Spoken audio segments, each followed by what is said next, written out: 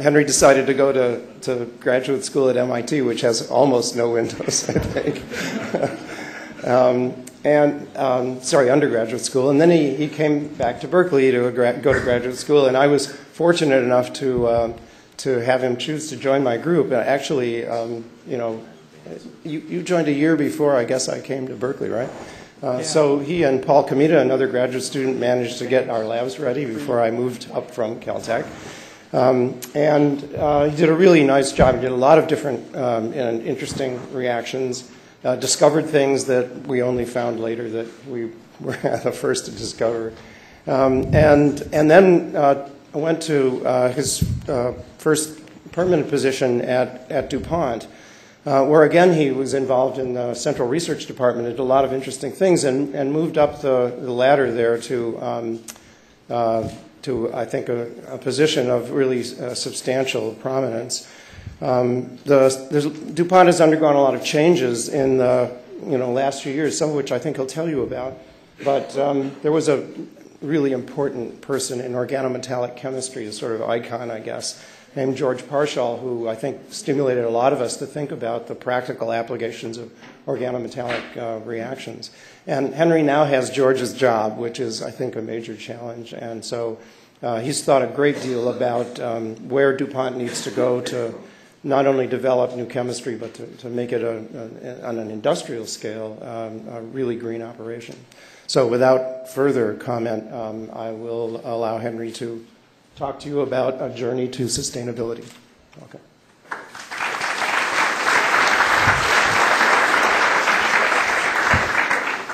Well, Bob, thank you very much for the introduction, and I really also want to thank the organizers for inviting me to speak. It's a little daunting and in a big way very humbling to be representing what DuPont is doing in this area in such an audience and in such a group. I will say that when Paul was talking this morning, and I was really into things, and he was asking how many of us had bones, and clicked on that one. Then he asked how many of us had been ground into the right size powder and subjected to intense heat and pressure. And I thought, well, yeah, I was a graduate student at Berkeley. No. Anyway.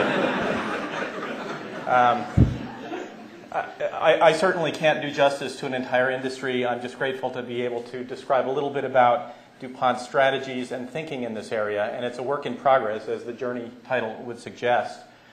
DuPont started in 1802, and we've changed a little bit since then, certainly. But there are many pieces of our corporate DNA that remain unchanged through basically more than 2 centuries. We're on our 3rd century now. I could talk about core values for an hour, but I really just want to focus on 3 aspects that I think are especially important when you start to consider green chemistry and especially renewable materials. And those would include, first of all, we're a science company. E.I. DuPont was a student of Lavoisier's, and actually the first product that we manufactured, black powder, was something that was manufactured with principles of atom economy, principles of green engineering actually in mind, and for its day was revolutionary. Secondly, I think, and I'll illustrate this a little bit as we go through the talk in terms of journeys. Secondly, when your one and only product is black powder, you get an immediate appreciation that good safety practices are good business practices. And that's obvious on inspection, but it's really been the foundation of a journey around product stewardship and more recently sustainability that I think is well founded in this particular example. And the third is related to that one, and when E.I. DuPont founded the company, he built his house about 200 yards, which is still there, a testament again to the green engineering and the design principles there. But he built his house about 200 yards from the powder mills, in and amongst the houses of the workers at the plants, at the mills. His children went to school and played with their children, again, a couple of 100 yards away from these extremely hazardous operations. And it was really the foundation of the company, the philosophy that leaders have to have skin in the game, and that we're all members of the company, we're all members of the community, and in this particular case, with a global community like DuPont, a global company like DuPont, we're part of the global community, and we have a responsibility to advocate and to say what we think even when it's not politically popular. So you see DuPont out working with environmental defense on a nano-risk framework, or organizing a number of companies to lobby Congress for greenhouse gas legislation to put caps and targets in place. Or you see advocacy for meaningful TSCA reform to give EPA the tools necessary to regulate an industry. So I think in that regard, we'll go through those examples one at a time, but I think those are some of the principles that continue to underpin the company. Let's start with Science Company. That's the easiest. We spent in 2010 about $1.7 billion on R&D. It was focused in areas which we believe are key to the future. So about 85% was dedicated to things that we see as strategic priorities for our company and for the world going forward, with only about 15% dedicated to the legacy of our past. So that's a major investment in the future. We have about 8,500 scientists and engineers. They are, again, global in terms of their geographic distribution, although present in over 75 R&D centers worldwide. About 80% of them are in, I think, 8, and they tend to be clustered in a center of excellence where we can get crosstalk between disciplines and businesses at sites around the world.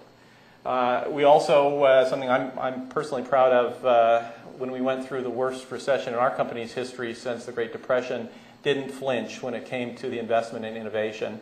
And that has prepared us well for coming out of the recession with continued progress towards our goals in terms of new products and better products coming forward over that period of time.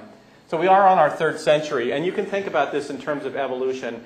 Our first century being the century of explosives, the second being adding chemistry and polymer chemistry and synthetic fibers, a category we invented, and finally energy to the mix, and then ultimately looking forward towards our third century saying, okay, what does it got to be? And for us, it's integrating the tools of modern biology with our traditional strengths in chemistry, material science, and engineering to develop solutions for the kinds of problems that are facing us today, and the recognition that just as we have undergone an evolution of our product lines, we also have undergone a growing sophistication of our awareness of our planet, and that includes, as I mentioned, safety from day one. That one was almost obvious by inspection, but really product stewardship in the 20th century. DuPont put in place our Haskell toxicology laboratories in 1935.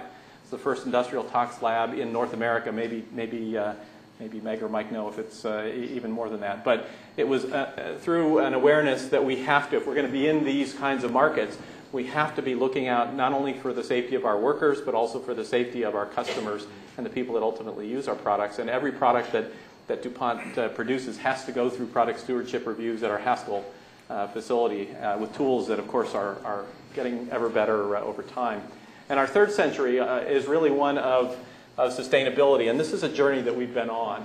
If you think about it, in the 70s, I guess the EPA was constituted in what, 71 or 72?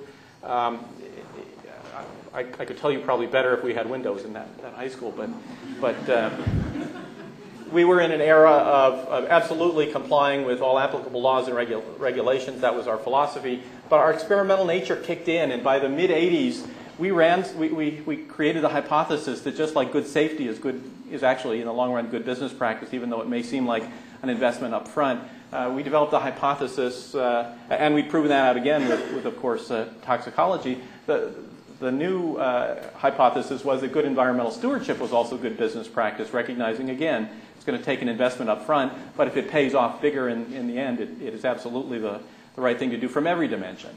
And by 1994, we had conclusively proven to ourselves that is the case, and we set upon establishing our first sustainability goals for our company. These were environmental footprint goals, and they were set for 2010, and I'll tell you, in 1994, I didn't have a clue how we were going to get there. They were really daunting, but they allowed us to focus our energies on reaching those goals. And when you are both focused on a goal and you're very transparent about reporting it externally, it really motivates you to make sure you achieve it. And achieve it we did. In 2006, we'd actually met or exceeded all of the goals that had been set in 1994, so it was time to reset our metrics for the future. In this particular case, we reset them for 2015. Again, they're quite daunting. But interestingly, during that same period, we had a new CEO come in, and he, I think, was looking forward to our third century and saying, how am I going to prepare the company for a third century of growth? And he came to a conclusion that really has really resonated with me, and maybe it will with you too. His recognition was, okay, if I want to double the size of the DuPont company during my tenure, I can just do more of what we've been doing. And that'll get us there, you know, on the kind of trajectory we're on. However, it's quite unclear that the resources are available to do that indefinitely. In fact, it's clear they're not. Secondly, it's quite unclear that the planet can survive the environmental assault of the developing world developing in the 21st century the way that Western Europe and the United States, North America, developed in the 20th century.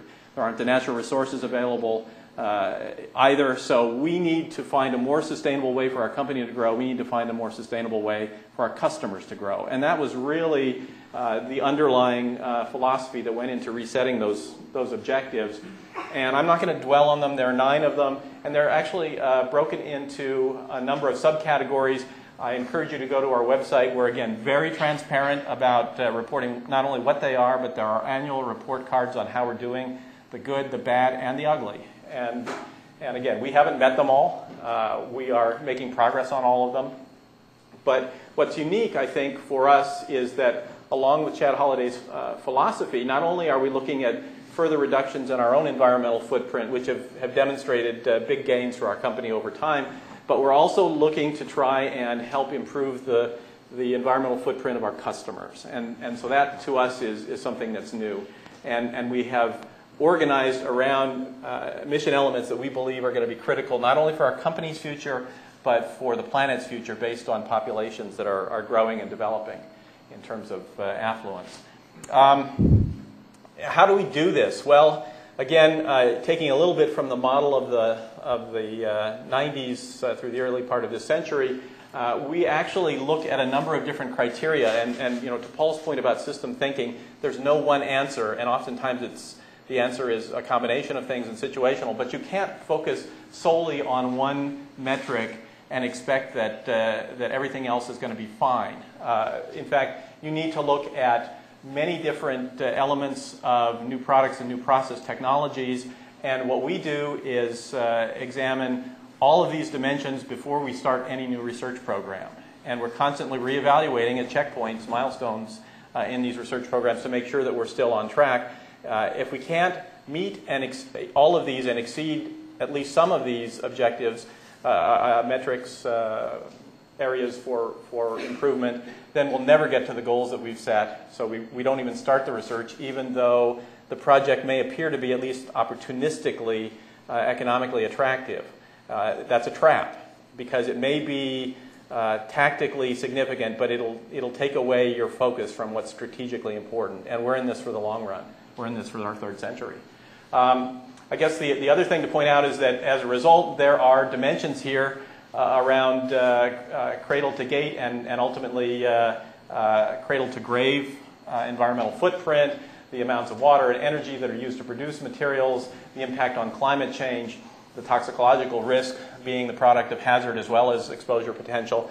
And this is a daunting prospect for anybody, but we've also had, again, our toxicology colleagues working with us to try and give us some tools that help us to look at the big picture in lots of dimensions all at once. And here again, we're building and we're being helped by the advances in academia as well as government labs and agencies where we have tied together all of the available data on persistence and bioaccumulation and toxicity, and also other things around public perception and interests, and also ultimately transport of materials, both materials that are used in production, the ultimate materials that are being produced, and the materials of ultimate fate for products after their disposal. And chemists will have this at their desktop, and they can look at First of all, for example, intermediates that they might be contemplating using in a synthesis. Or they can look at hypothetical properties of materials that they haven't yet synthesized by using the QSAR tools that are embedded in this analysis. So again, it uses the best available information on a whole range of systems elements to come up with the best choices. And in this particular case, as I said, there are questions around environmental persistence, soil mobility, bioaccumulation. The list goes on and on.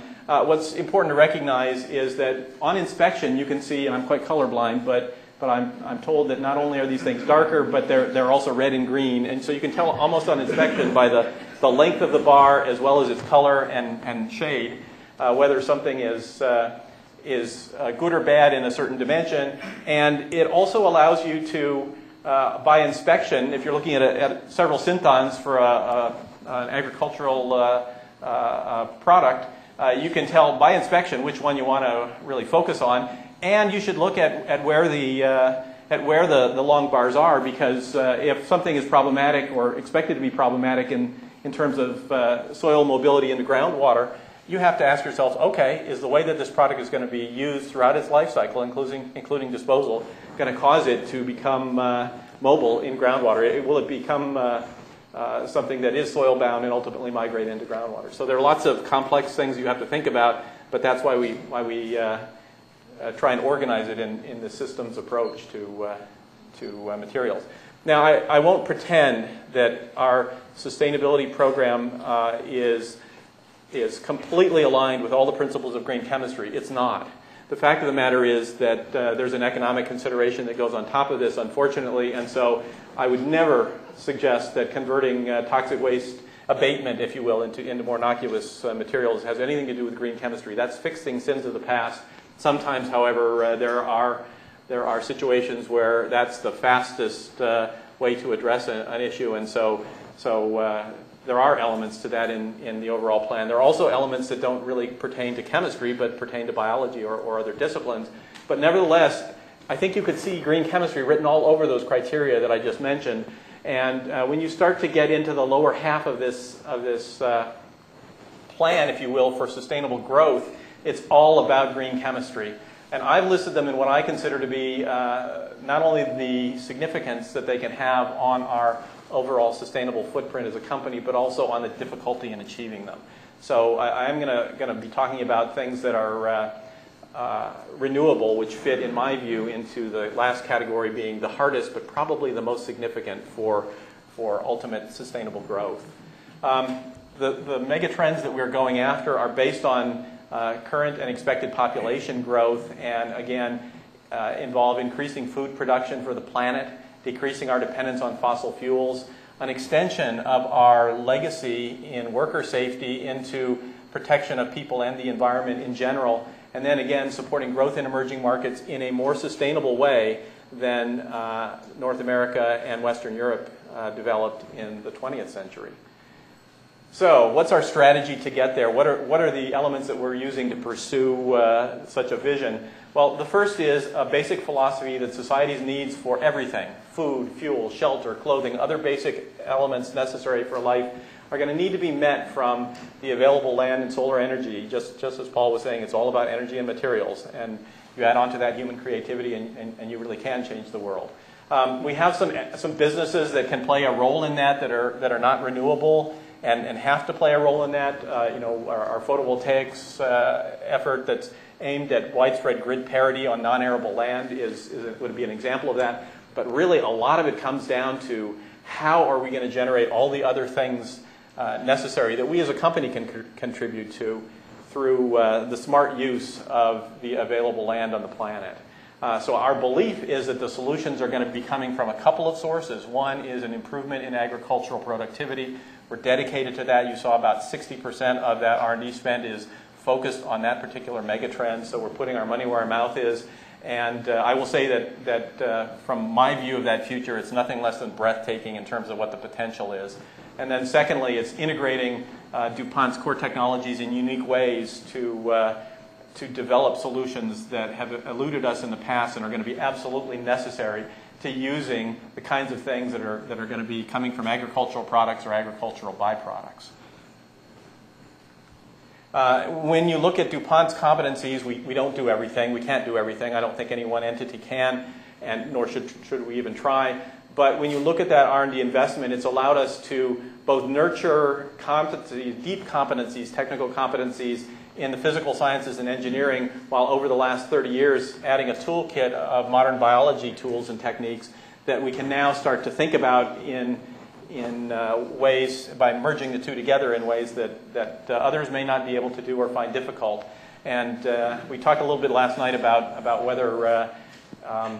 whether you can really call this approach integrated science, but I can assure you, I know Meg was the one that raised it, I can assure you that a chemical engineer doesn't really even speak the same language as Bob can attest to sometimes the catalysis chemist. So it's a merging of languages and cultures even at that level. And the approach that we've taken is to try and use the markets that we already know well and improve them while also looking for the big step changes in the future. So it's the sort of materials company analogy of think globally, act locally. It's take the steps that you know you can while at the same time keeping in front of you where you want to be so that you don't get diverted into areas that are directionally just not useful.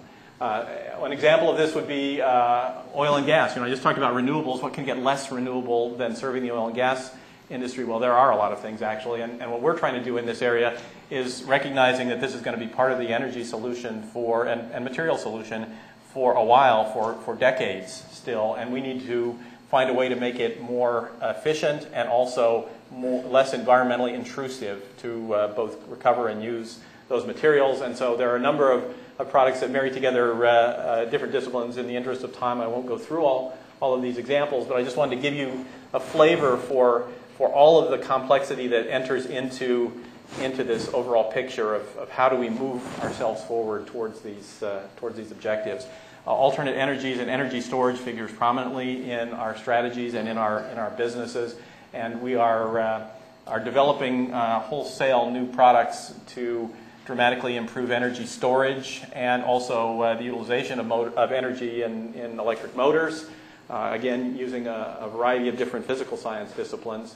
The same can be said for our legacy in the protection arena, where we've now expanded well beyond worker safety and powder mills to include the protection of industrial workers, but also hazmat responders, firefighters, military and police forces, with a variety of tools that have to be integrated in just the right way for these ever-increasing challenges to our emergency responders. Mentioned about photovoltaics. DuPont has been involved in photovoltaics since the first solar cells were created at Bell Labs that used DuPont crystalline silicon. We don't make silicon anymore, but we make basically everything else that goes into the modern solar cells and are dedicated to, as I said, a couple of major goals here. One is grid parity across a widespread part of the planet. Keep in mind that there are some places that today you can already achieve essentially grid parity because electricity is expensive in those places and there's lots of sunlight, but that's not true in general, and that's a major goal and an audacious one at the same time. And also, as Paul pointed out, that materials industry is comprised of some pretty nasty stuff, and so finding ways to do with less materials to generate the same result, generate more durable materials so that the effective lifetime is, for example, doubled, and therefore the environmental footprint is cut in half. Lots of challenges in this arena.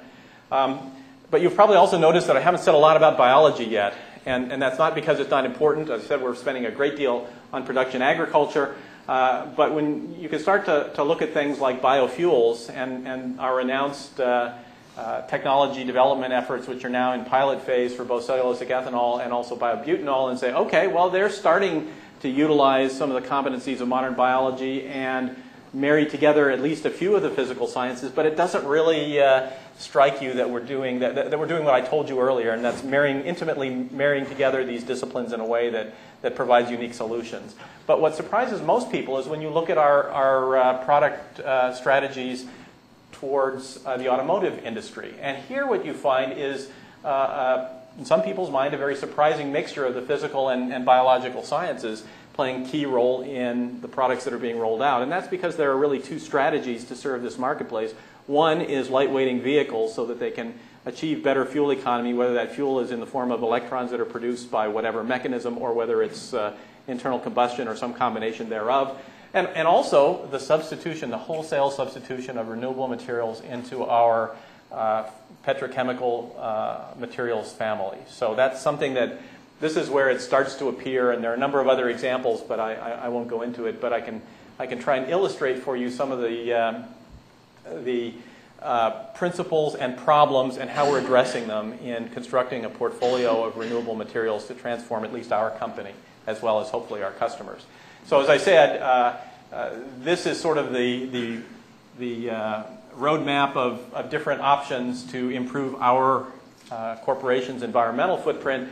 The hardest, in my view, but the most significant is the substitution of new feedstocks, specifically renewables, that are inherently more sustainable and can provide solutions to our customers. Now keep in mind, when you look at this, as Bob said, green isn't always good. Mother Nature makes a lot of really nasty things too, and you can also practice renewable-based chemistries really badly and actually generate products that have a worse environmental footprint than the things that you're trying to replace. But as I said earlier, you have to take the full system view into account, and that's what we're really dedicated to, and that's what makes it so hard. And what we're talking about is really the wholesale transformation of our supply chains, going from the ones that we're all very familiar with, converting, digging fossil fuels out of the ground and converting them in refineries into hydrocarbon building blocks for the fuels, materials, and chemicals that are used today in modern societies, which have the advantages of being well developed and in many cases optimized over 80, 90 years of petroleum chemistry, but they have the obvious disadvantage of being completely unsustainable, not only for the availability of the starting materials, but also questionable sustainability for our planet when it comes to greenhouse gas levels. You can construct a similar type of picture for renewable materials, and here you'd be taking agricultural products or preferably byproducts and converting them into sugars, which are then the building blocks for the next generation of materials in our view, those being converted into fuels, biomaterials, and biochemical specialty materials, if you will, having the advantage of at least having potential for substantial improvements in a number of environmental footprint metrics, but also having the disadvantages. They look small down here in the corner, but let me assure you, they're huge. You need completely new technologies to do this. This is not something that can easily be done. Even the oil biorefinery is still something that is on the talking stages and the testing stages, as people are, as Bob mentioned earlier. So this is hard, and starting with sugars or sugar precursors like cellulose is even more difficult, but can pay even bigger dividends. And I think that's the point here, is that if you want to change the world, be a chemist today, be a green chemist today, because the opportunities are very, very challenging but enormous. You can literally change the world. If you look at it, there are a lot of problems that you can solve, and in addition, you can start to not only change the environmental footprint of what's done in modern industry, but you can also change the geopolitical climate in the world, right? By just changing changing where we resource natural materials. So it's worth it, but it's tough. What are some of the specific challenges that we're working on, and how do we approach it in this particular area? Well, first of all, we focus on what the market is asking for, what the opportunities are. Usually those are petrochemical materials that are not produced in very satisfactory technologies today, and believe me, there are actually quite a lot of them. Participate broadly across the value chain, that is from seeds to end-use applications development. I told you about increasing the productivity of modern agriculture. That's a part of it. Designing seeds that can improve yields not only of grains but also cellulose is another aspect of that. And then also targeting areas where our unique set of competencies in biology and chemistry can contribute to a solution. We are also looking systematically at opportunities for two of the major failure modes for these new technologies, those being incumbency and scale. And we're using partnerships in the recognition that no one company, certainly not ours, has all the answers, and that speed to achieve these goals is essential. So partnering with academic labs, partnering with other companies, partnering with government labs and agencies, it's all part of it to reach success quickly. And then ultimately working to decouple the food and biomaterials and fuel supply chains as quickly as possible. There are some things, some wind in our sails. After a period of 25 years where oil bounced around between 20 plus or minus $10 a barrel, in 2004 something fundamentally changed, and I think that's personally, I believe that's the developing world developing with a unexpected speed and voracious appetite, with an emerging middle class that was both huge and wanted the benefits that emerged nations have been enjoying for quite some time. In any case, we saw rises in the price of basically everything, ranging from corn and sugar to petroleum. But if you notice this, when you normalize these things to 1989 prices, the changes in petroleum have been both more severe and also much more volatile. And both of those things are problems for the modern chemical and materials industries. And so that creates an opportunity. The next thing that again, Bob alluded to, is that when you go to the marketplace, what you find is there are some niches where renewable materials will be bought even if they have inferior cost and performance, but there are not very many of them. In most cases, people have a bias towards purchasing something that is either renewably sourced or environmentally superior in terms of its footprint, but they really aren't willing to pay more for it, and they're really not willing to sacrifice much in the way of performance. So we believe that it can be done, but it's an opportunity for the long term. It's not going to happen overnight, and it's going to take some step change developments of technologies that do not exist today. And this challenge is further exacerbated by two issues that I'm going to mention here briefly, those being incumbency and scale. Incumbency is quite simply the fact that there are barriers to introducing something new. It takes a lot of time, it takes a lot of money, it takes a lot of dedication and energy to generate new products, and so that's something that is automatically a barrier. You're having to invest up front a lot of resources just to get to the point where petrochemical alternatives have been enjoying life for 70, 80 years. In addition, traditional market spaces are oftentimes saturated with lots of offerings. People have choice. And even those petrochemical processes are not standing still. They continue to be improved. So these are some daunting challenges. Even something as relatively straightforward, I don't mean to be pejorative, but something as relatively straightforward as reformulation of products with new actives turns out to have sufficient barrier in terms of cost that you really have to provide some incentive for people to even want to try that. In addition, if you start to look at things that have completely new chemistry basis, completely new performance attributes, now you've got a doubly hard barrier, because not only do people have to reformulate, they have to adjust the performance and also the expectations of their customers. So very, very big challenges. And at the same time, keep in mind you have to pay back the R&D and new plant investment, and you're going up against something that's been produced in depreciated equipment for many, many years. So lots of challenges with incumbency. The other one is scale. And this is quite simply put, it's hard to manufacture specialties to compete on cost with commodities.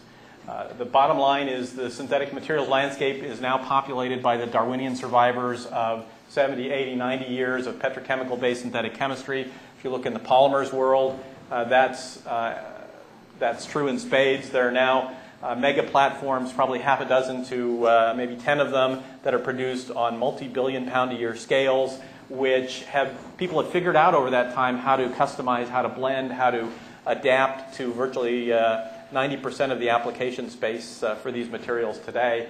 And so when you bring in a new product, it's got to compete with these materials, and it's unlikely that you're going to be producing a brand new product on a billion-pound-a-year scale, yet you're going to have to go up against plants that may be built on that scale. And when you look at the productivity of capital and financial performance of these types of assets, what you find is that there's a very linear log-log relationship for all. I've only plotted general categories, but if you start to populate this with individual components out of Chemical Marketing Report or something else, what you'll find is a remarkable log-log correlation between price and volume of production. And what this really means is that if you're going to be producing something on a 100 million pounds a year scale, it's probably going to cost about 10 times as much as something you're producing on a billion pound a year scale. And that's a problem for introducing new materials. So, is it hopeless? Well, no. First of all, as I mentioned, we do have some things that are some wind at our back when it comes to when it comes to the raw material pricing and the volatility in petrochemicals that's been experienced since 2004. In addition, we can use partnerships to expand the market opportunities and accelerate the introduction of some of these materials to help us share the risk, if you will. And when you look at the way that DuPont is approaching this, I mentioned to you that we're working on improving production agriculture, literally acre by acre and seed by seed, improving the seeds, also improving yields through introducing better and more sustainable crop protection chemicals so that we can get more per acre produced, and we can do that around the world. In addition, we're working with farmers and people who are experts at collecting agricultural products and now byproducts, cellulose specifically, and with others who have experience in large-scale fermentations, as an example, to allow us to quickly take some of these technologies to market. And you can see that in the area of biomaterials, where we partnered with Tate & Lyle, a company that does look at biorefineries, and we've taken a byproduct of manufacturing animal feed and turned it into a monomer for our Serona polytrimethylene terephthalate polymer. Similarly, we're partnering with other companies who bring either technology or market access in the area of biofuels to help us reduce the risk there, to share in the risk, reduce the risk that we were just talking about in terms of incumbency and scale. So there are ways that partnerships can dramatically enhance that. And I haven't even touched on what goes in here, what goes inside the pipes and reactors, which is the basic chemistry and transformation science that's necessary and in which we depend on partnerships with different, as I said, labs around the world in virtually every avenue, whether it's academics, government labs, or institutes. We've also constructed an organization within the company that is charged with incubating and nurturing these new businesses and partnering with other established businesses within our corporation to supply new materials to them, and also to take the outputs, for example, the improved cellulose production out of our Pioneer Seed division to generate an advantage for renewable materials, combined with the integrated science we just talked about, and also either external partners or external customers to facilitate the introduction of these materials into society. That's another way that partnerships are key to improving the picture. And the last component is a dedication towards recognizing that if the planet really is going to recognize the vision I articulated in terms of sunlight and arable land being the source of everything, then we really need to also figure out how to use all of the agricultural products and byproducts most efficiently. And today, there are technologies for converting sugars into some, at least, well, certainly into fuels, but some materials and specialties. And we know how to do that from grain. We are dedicating a substantial amount of our resources to figuring out how to convert waste cellulose, if you will, agricultural byproducts into those same sugars, so that when we can add this piece to what we already know how to do, we will take it the next step in terms of efficient utilization of arable land. And at the same time, we're working on even outside of this box, improving the overall production of both of these inputs for the next generation of renewable materials. We also are realistic in terms of addressing incumbency and scale about what we can do today and what we ought to put off until tomorrow. If you think about it, we have systematically looked at converting biomass into new or existing raw materials, new or existing intermediates, new or existing products, and we have a strong bias for the top line because here at least you don't have the incumbency issue. You're at least making something that's familiar. Now there may be a requalification period, but it's not the same as trying to introduce a whole new product line. So unless something has the potential to be a real new platform for us, we will have a bias away from this lower, certainly this lower endpoint and towards the upper line. But we will then look at a retrosynthetic approach using multi-tier screening to assess the opportunities and go after the best ones. To do that, we assemble what I call an integrated science team of biologists, chemists, engineers, people that are experts in sourcing materials, people that can estimate process economics, and we do retrosynthetic approach. So basically they're looking from both ways at what are the available renewable raw materials, what are the products that we want to make. We go build forward from one, we go backward from the other, and together we assess all of the different routes that we can identify for, among other things, among other things, the cost that they might be able to be produced by, assuming success in the technology development, the risk, both in terms of technology risk and, as I said, market risk if you're dealing with something that's completely new, and then ultimately the platform potential. We take the things that come out the best in terms of that kind of analysis, and we subject it to another round of intensive screening where we look at scenario planning. What's going to happen? What does this look like, not in an era where cellulose is $50 a ton and oil is $150 a barrel, but what if the situations are reduced and oil somehow settles down to $60 a barrel and cellulose is $120 a ton? What does that do to the picture? And from that, we select the things that are ripe for development now, while setting some of them aside for the future, recognizing that as things change, and I believe they will, that they will also be things that we can come back to, and that hopefully the technology development that we have explored during that period will make us even more efficient at developing the next products, as it has allowed us to develop the things that we've already launched. Once we've selected those projects, we manage it through what I think people would imagine is a pretty traditional, or people know to be a pretty traditional stage gate product development, process development framework. This may look like a cartoon, but it is actually our renewable materials pipeline today. And DuPont is a pretty conservative company. We don't tend to announce things until they are either being launched or they make a material difference to our shareholders, and because of SEC laws, we have to, therefore, divulge them, such as the joint ventures that were established for biobutanol and bioethanol. But as I said, in most cases, it's only when things are either already launched or being launched that we reveal them. So what you can see is there are some names in some of these bubbles, and the rest of them are not. Those are not.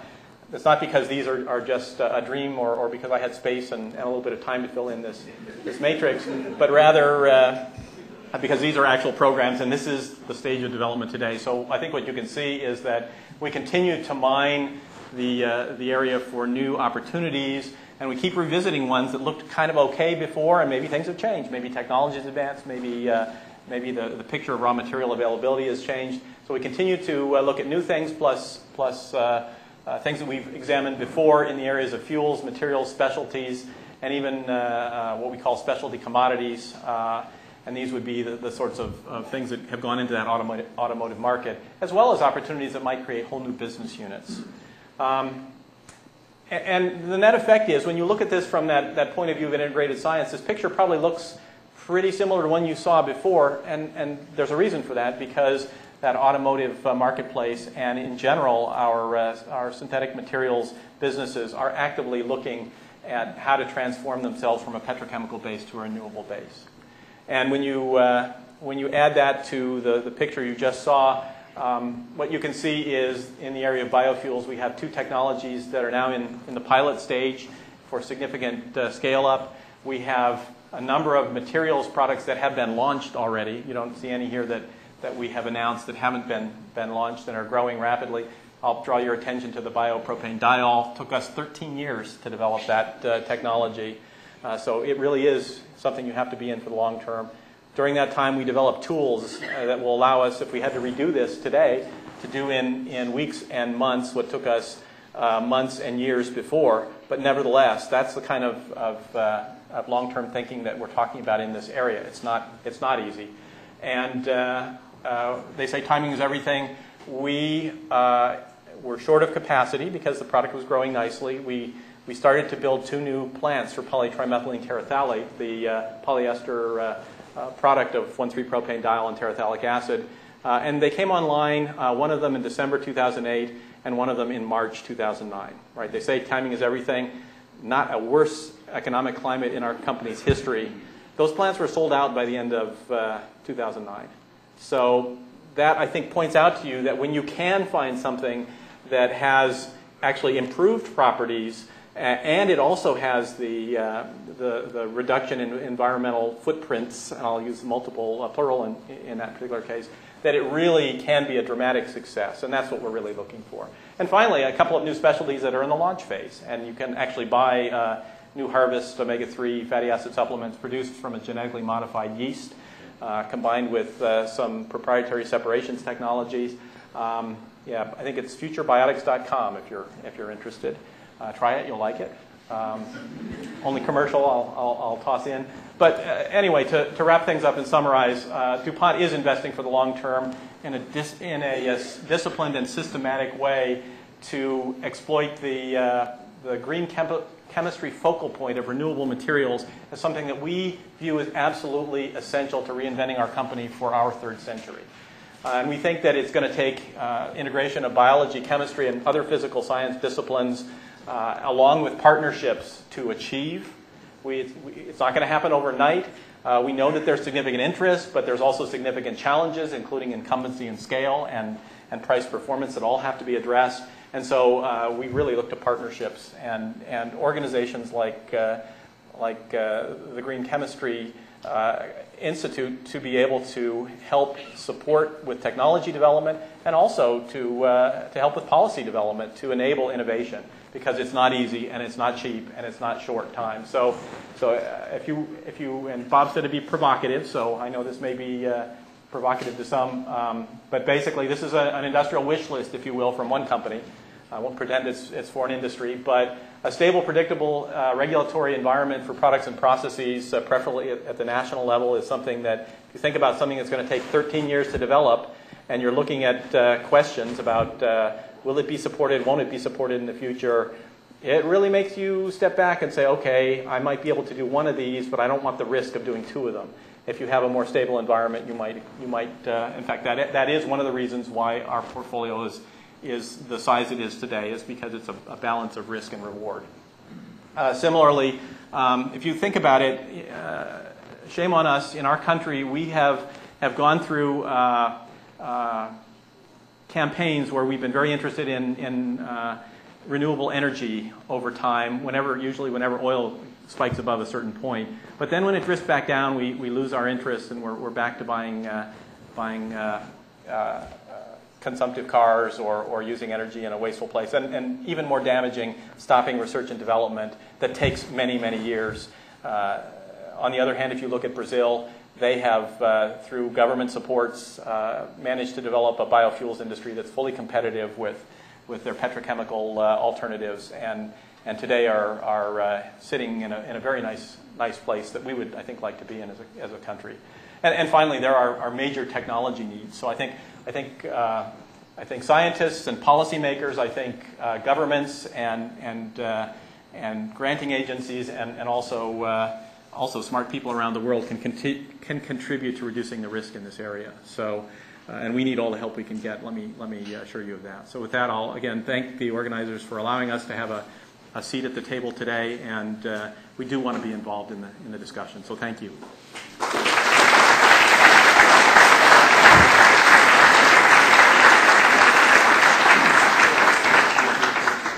Thank you, Henry, for that very comprehensive discussion. Then the question and answer session now will be run by Henry and Martin Mulvihill, who is the director of the Green Chemistry. I guess you're associate director? I don't know what I am. Yeah. I'm just a guy sitting up here. Certainly the guy that got this whole green chemistry program off the ground in the chemistry department. So. Well, and if I might say, from just some of the things I've already heard both today and last night at dinner, has championed the philosophy of doing what you can now while envisioning a much more dramatic future, and really, as a result, taking the steps necessary get people thinking and to get a conference put together today that's, as I understand it, oversubscribed. So I congratulate you. Thanks. So I'd like to start the discussion with a question that comes up as I talk to some of our stakeholders around campus that deals with information. And in fact, DuPont says we are a material, technology, and knowledge provider. And I think that information is often one of the key things for all of us, whether we're policymakers or chemists or anyone else to make decisions. And what I'm curious about is kind of a two-part question. First, how do you provide information about green chemistry metrics along your own supply chain? But then secondly, what are the things that would need to be in place in order for you to share that information with all of the interested parties, including the NGOs, the government agencies, and the other folks who want to help make these decisions? Mm-hmm. Yeah, that's a really good question. Let me answer it in also a couple of ways.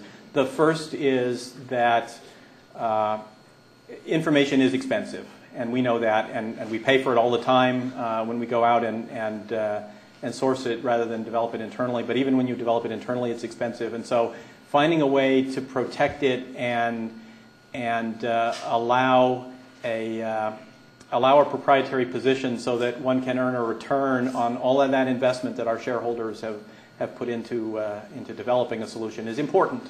And so having a robust patent system is what I see as probably the best answer to both of your questions. One is it allows us to carve out some territory while at the same time putting a stake in the ground and saying, okay, this can be done.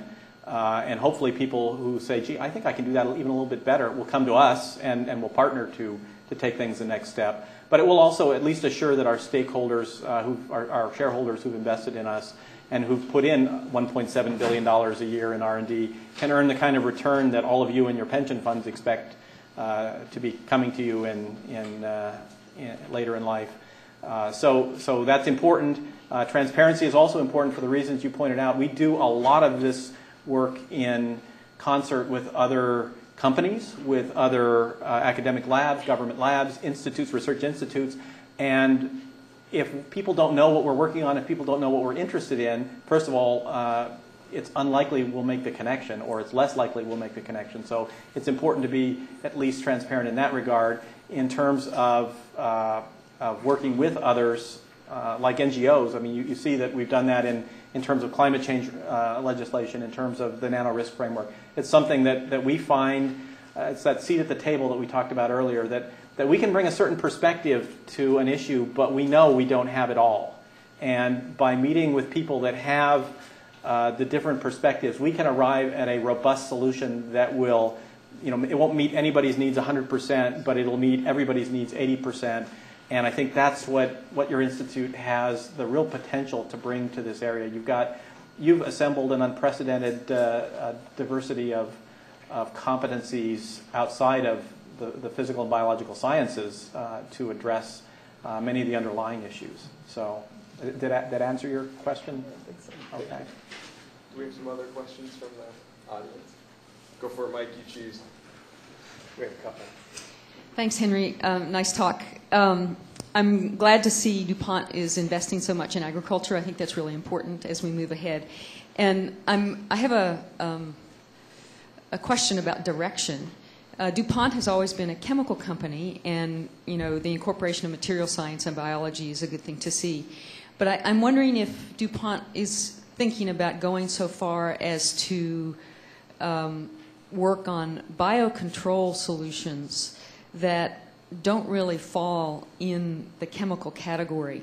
And by this I mean that with current pesticide solutions, we've got air and water contamination issues, we've got resistance issues on the part of the insects, we have persistence of these things in the environment. There's all kinds of things that come up with that. And is DuPont thinking about looking into microbial pesticides that outcompete the bad fungi in the soil? Beneficial insects that are able to, go after the pest insects. If DuPont got behind this in a big way, you guys could make a huge difference. Is that on your radar screen? I'll say yes and no. First of all, let me back up and say that you're absolutely right. DuPont, to most of the people in this audience, And the DuPont that you and I grew up with was, in fact, a chemicals and materials company. However, that hasn't always been the case, right? In our first century, people would have known DuPont, but they would have known it for black powder or explosives. It was only in that second century from well, really the 19-teens to the end of the century that synthetic materials derived from petroleum or other sources was really on our radar screen at all. So it's not probably, so maybe it's not in that context as surprising that the company continues to evolve, and it probably did surprise a number of you that we're spending 60% of our R&D on production agriculture improvements, because it doesn't sound like a polymer company, and many people still think of DuPont as a polymer company. So I point out a couple of things. One is that even 40% of $1.7 billion is a lot of investment in the future for materials. But to answer your question more directly, there are some of those things that are being looked at. We don't have the competencies in some of the others to really make a contribution there. So we have not really focused on them, but they're good thoughts for the future. I would say there's probably been also more emphasis on improving plant health by making more vigorous plants that can defend themselves, and by stimulating growth of beneficial bacteria that enable much more efficient utilization of fertilizers and water than has been done before than there might be in entomology, where we're really not an expert. And the same is true, I don't mean to have given short shrift to the alternate energy area. There are lots of solutions that are going to have to play a role in meeting an energy future for our society as well as our planet. We just don't have the competencies to address all of them. We don't have a lot to contribute in wind energy, but it'll undoubtedly be important, as will geothermal and some other things, wave energy, that we may be able to supply materials to, but other than that, don't have a lot of deep competencies in. The ones that we do have deep competencies in, like photovoltaics and biofuels, are the places where we're making the investment. So yeah, and I think stay tuned. We announced that we were trying to become even more involved in nutrition here with an acquisition that we hope will go through of the Danisco company to add to our competencies greater depth in some of those nutritional fields.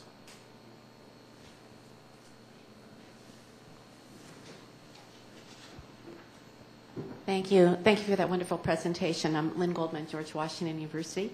And I was wondering the extent to which DuPont has been able to think about this ability to use biological molecules, the products of farming, for chemistry and materials, kind of in the context of some of what we also heard from Dr. Anastas earlier today, that there's, to some extent also considerations about the inputs to that, the soil, pesticides, fertilizer. I'd add water to that as well, how water is used, what happens to the water.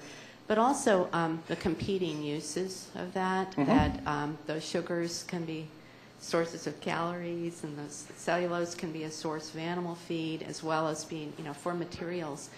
And that's obviously another human need that has to be met. And I think, has anybody really looked at kind of what is the capacity to produce materials using farming and in the context of producing food? I'm trying to think how best to respond, because your points are right on target. I actually have some charts, if Marty, you want to put them up, that speak to what the potential is, but it might take longer than we have, and I'm mindful of the fact that I'm standing between you and lunch. So let me just say that, first of all, pardon me? You want to start? I'll get right on it then. We believe that absolutely, you're exactly right. We need to meet all of society's needs from those resources, and I'm wearing a wool suit and a cotton shirt and leather shoes, and those all came from animals grown on land that could have been used to produce vegetable protein. I can assure you that me going naked would be a much worse alternative.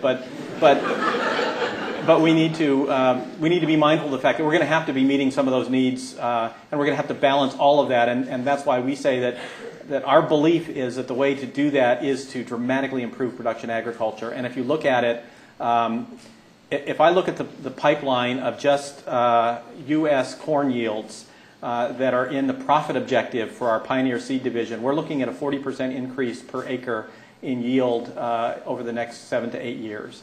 And that's staggering. That's unprecedented. If you look at the grain production curves, they've taken a discontinuous turn in terms of productivity. And then when you add on top of that the fact that U.S. agriculture is head and shoulders already leading the world in terms of productivity, and you look at the number of acres under cultivation and what could be produced if you just brought them up to even the standards that the U.S. enjoys today, it's absolutely staggering. And it's not just true for corn. It's true for soybeans and rice and sorghum and other materials on high-quality arable land, and even for things like switchgrass and other cellulosics in areas that are considered marginal land. So that's, I think, our view is that we need to meet the needs for all of those things from the arable land, recognizing that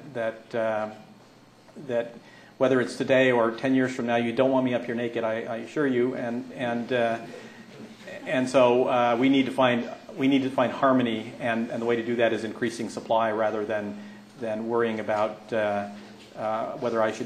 whether I'm better off wearing leather shoes or synthetics. So right before I invite us to lunch, I also think it's an interesting thing to remember in the food, fuel, and materials world. We get all of it from petroleum for the most part now. So 98% of the stuff we make, materials, comes from petroleum. But that only represents 3 to 5% of the total petroleum we pull out of the ground. We burn most of it. So I think it would be much easier to make our materials out of this stuff than it is going to be to make all of our fuel out of this stuff. I mean, that's just an interesting thing to think about. Chemistry industry is a petrochemical industry, but it is smaller compared to what we use for the energy industry.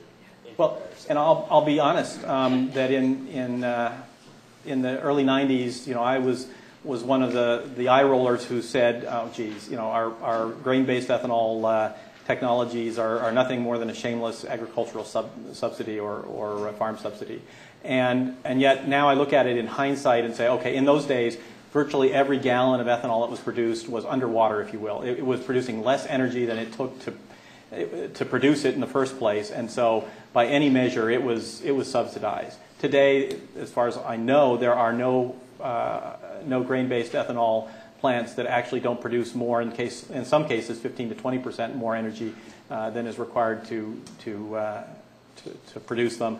That's not good enough, and that's why cellulose has to be the answer for the future, along with lots of other renewable sunlight-driven energies like wave and wind and photochemical.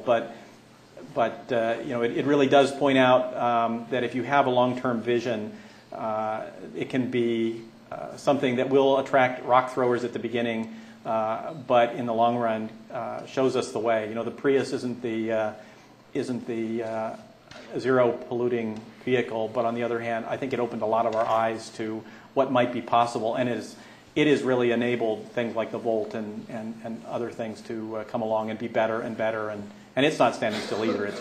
It's also continuing to evolve. So that's my kind of philosophy, is having been sobered by being wrong in the early 90s, I've now come to the conclusion that I need to be more generous and look for the long term, not just what's happening today. And so before we thank Henry, I want to let you know we have our lunches waiting outside. Just go grab a box. We're hoping for a slightly sunnier day. The good news is we have classrooms downstairs that are open that you can eat in. There'll even be some green chemistry videos playing in the background for you. It's all coming from bioplastics and other stuff that's compostable, so please find a compost bin to put all of your stuff in when you're done. And I know there were a lot more questions, and luckily he's going to be back on our panel discussion in the afternoon. So hopefully some of you who had questions will get a chance to ask him. Thank you very much.